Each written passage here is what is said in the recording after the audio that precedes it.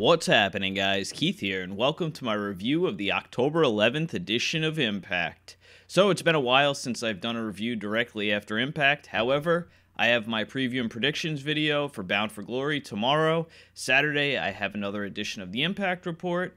Sunday, we have Bound for Glory, which I will be attending. And Monday, I will have my Bound for Glory review. So, let's talk about the go-home show for Bound for Glory. Kind of a mixed bag here. I don't know, there was some crap, some good stuff. I guess we'll just talk about it throughout the show. So we open the show with a fatal four-way between Trevor Lee, Petey Williams, Puma King, and Jack Evans. This happened from last week with Scarlett Bordeaux's encounters with all four men, trying to, I guess, become her next project, so to speak. But it was a good match to open the show. Puma was obviously the crowd favorite. Trevor Lee attempted at one point to get a USA chant going. That really went over well. And then he started howling at the audience. He was getting some good heel heat. But like I said, it was a good match. Good flow to it. The majority of the match was one-on-one, though. There were times where it was all four men competing. I did like what I saw from Puma King and Jack Evans. He's no stranger. I really think he would be a good fit for the X Division. I mean, there's so many good opponents right now in Impact that they would put on such good matches, and I think that's really the way they should be going with things. I mean, we saw Desmond Xavier, Zachary Wentz, guys like that. I think they would put on such good matches, but hopefully he's a possible signing in the future. I really enjoyed the finishing sequence for this match. Evans hit a 630 off the top rope onto Puma King. Trevor Lee hit a double stomp on Jack Evans, and then Petey Williams put away Trevor Lee with the Canadian Destroyer. One thing I do not like, and they made mention of it during the match, where Don and Josh were talking about Trevor Lee and how he never wins matches. Well, here was another example, and he was the one to take the pin. Not a huge fan of that. I really think they have so much potential with Trevor Lee. I mean, everything he does outside of Impact is fantastic. Very underrated talent they have there. I really wish they would do more with him, but hopefully we will see something from him in the future. I mean, I still expected them to do something between him and Caleb Conley, at least having something, come from the cult of Lee, as Caleb wasn't even seen on these tapings, on TV at least. He might have been on Explosion, but like I said, hopefully they do something in the future with Trevor Lee. So, Petey Williams won this match. Is anything going to come of it, or is it just a match that he won? Is he going to be pursued by Scarlett? We don't know. She wasn't on the show. Then we go backstage, and Mackenzie is being interviewed by Rich Swann. She asks him if he has found his partner for Bound for Glory yet. He says he has, and he says this is somebody that will be on the same level as him. For a quick second, I thought, oh, Neville, the Neville level. I said, maybe there's something here. And then he said, play the footage. And we learned that Willie Mack is his partner for Bound for Glory. I've actually seen Willie Mack wrestle twice. I forget the first match he was in. The second match was actually a triple threat with himself, Brian Cage, and Sami Callihan. So he is going to make a great partner for Rich Swann. I'm glad to see him making his way to Impact Wrestling. I think he will be a great addition to the roster. Looking forward to that match on Sunday. And up next, we have Grado versus Maximo. When Grado was making his entrance, Don says, oh, I guess someone left the gate at the institution unlocked. Apparently, well, Don said it anyway, that Maximo is the Mexican Grado. I'm not going to lie, the interaction between the two of them did get a laugh out of me. However, this was an unnecessary match. This did nothing for anybody. Basically, the highlight of this was Don running down Grado throughout the whole thing. Maximo did hit a nice suicide dive onto Grado on the outside. But Maximo ended up kissing Grado and then rolling him up for the victory. After the match, Grado shook Maximo's hand, then kissed him himself. That was that. So, like I said, there was definitely some crap on the show. Then we have Johnny, Eddie, and Fallah Bahh backstage. They each cut a promo hyping their match tonight, which I thought was going to be the main event. However, it was not. It was kind of stuck in the middle of the show. But I'm glad it wasn't, because the main event did a better job building something for Bound for Glory. Then we have the GWN flashback, and this was from Bound for Glory 2010 and Knockouts 4-corner match. I must say Impact has been cutting the time shorter on these. However, I mean, it's just completely useless to really have, because like we saw at the end of the match that they showed on the flashback where it's like, well, there's no context here. Why was she looking confused? You know, just things like that. So I really think they just need to get rid of it altogether. Then we have Mackenzie interviewing Eli Drake. They argue semantics about what happened last week with himself and La Parka.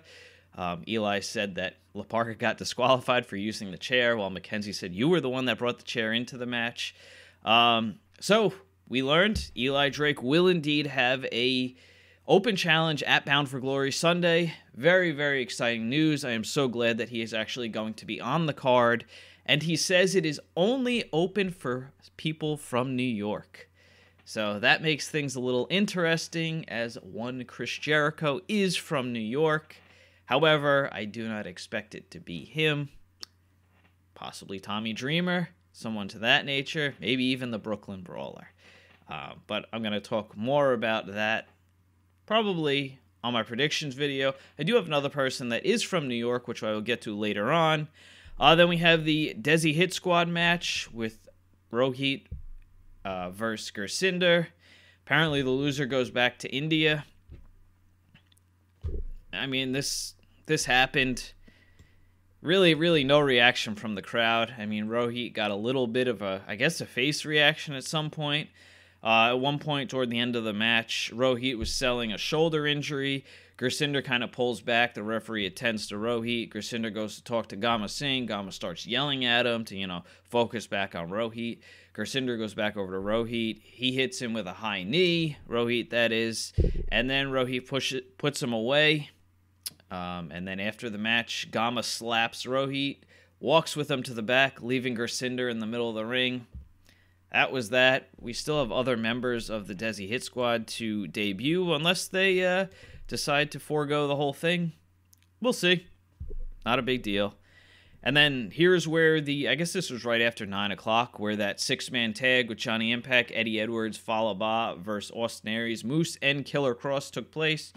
This was a good match. I mean, they gave it a whole bunch of time. Everybody kind of got their shit in, so to speak, as Brian Cage would say. But nothing too crazy here.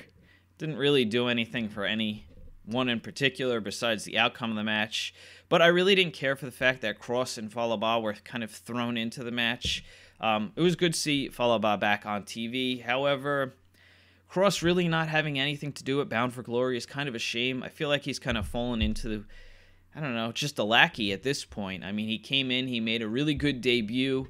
Then he aligned himself with Austin Aries. We thought it was going somewhere. Then Moose aligned himself with them, and he kind of got to the back of the line. I mean, I just really hope they do something with him post Bound for Glory, as he's really just a henchman right now. So this is what I was talking about a little earlier on. Killer Kross is indeed from New York. Maybe he answers Eli Drake's challenge. I mean, granted, they're both technically heels, so it was just somebody else from New York, and this would give Killer Kross something to do, since he really should be on the card. But finish saw Austin Aries beat Johnny Impact with a brainbuster. Don't know why they had them finish out the match. I feel like somebody pinning Fallah Bahh would have been the correct outcome, but Aries standing tall is never a good thing for him on the show right before the pay-per-view, so we will see. So we go backstage. This was probably my favorite segment of the night. We see Father James Mitchell. He's playing an organ. Allie appears. Mitchell asks if the darkness has consumed her yet. She asks to go back to the undead realm. And Mitchell says, you can't have your soul back. Allie says she knows the deal she made. She says she needs to go back to the undead realm to help Kiera and bring her back. Mitchell tells her to meet him Sunday night. He will have the coffin open. They shake. So this kind of gives us some backstory on what happened way back when we kind of saw Allie kind of go to the dark side a little bit. Now, I don't know if this is going to be a match or if this is just a segment, but I'm interested. I like where this is going. I personally would like to see Allie saved Kiera. Kiera turn on Allie, align herself with Su Yung. Give us something before Rosemary comes back, because we still don't know when she is coming back. And I think this would continue things, at least until she comes back. So we will see. I like where they're going with this. And like I said, it gave us some backstory on things. And it's nice to see James Mitchell again. I always really enjoyed him as a character. Then we had the Tessa Blanchard versus Kiera match. I feel like much like Tessa's match with Fabi Apache a couple weeks back, this wasn't given an adequate amount of time. I feel like they kind of rushed things, like Kira, I don't really know how to pronounce her name, because it seemed like the announcer had a different pronunciation than Josh and Don. But she had some really good offense at the beginning of the match. They went to the outside. Tessa got her, threw her into the turnbuckle. It went back inside, had a little back and forth, and then Tessa put her away with a hammerlock DDT. It does suck that the whole feud with Taya and Tessa has been very lackluster, especially since Taya was unable to make the tapings. But I really don't think this feud is going to be over with. I'll talk more about that on my predictions video. But I guess this was just something for Tessa to do while Taya wasn't there. And, I mean, they made it work. We got 2 decent matches between Tessa and 2 Mexican talents. But as far as the feud for Bound for Glory, it really didn't do much. I mean, really, this whole show, if this was your first show watching, it wasn't really that great, and it really didn't help build toward Bound for Glory for a lot of things. I mean, most of the things were pretty much done and cemented, but it really didn't hype anything anymore. The main event, though, this spot did. I really liked what they did here. We had the LAX and OG's Summit. King was hyping the hell out of their Bound for Glory match. He even looked at the camera and told everybody to order it. Him and Conan have a back and forth. Conan kind of tells him that the bosses have a message for him, and he says that the ceasefire is over. It ends now, and then all 6 men fight, and that's how we end the show. They really did a proper job here. This was really the only well-done segment for the show, for building for Bound for Glory, since that's really what the go-home show is for. They did give backstory for people that are just first, if they were just checking it out for the first time. We did get, a very heated confrontation. It definitely built for the match, something you should be excited for on Sunday. We didn't see Sami Callihan, OVE, or OVE. They really shouldn't be separate. OVE, we didn't see the Lucha Brothers. We didn't see Brian Cage. It just felt like the show was kind of lacking a little bit outside of a couple things. Just some things that really, really were unnecessary. And, I am still looking forward to Bound for Glory. The matches should be fantastic. We have, I think, 7 matches, I guess, with the Eli Open Challenge, and then whatever they're doing with Allie and Su Yung. I don't know if this is going to turn into a match or not. If it does, great. If not, I'm interested in the segment between the 2 of them. But yeah, that's pretty much all I have for my review. Kind of short tonight, but again, not a whole lot going on during the show. So I will catch you guys back here tomorrow for my preview and predictions video, Saturday for the Impact Report, and Monday for my Bound for Glory review. Thanks for checking out my video, and don't forget to like, share, and subscribe. Thanks, guys. Bye.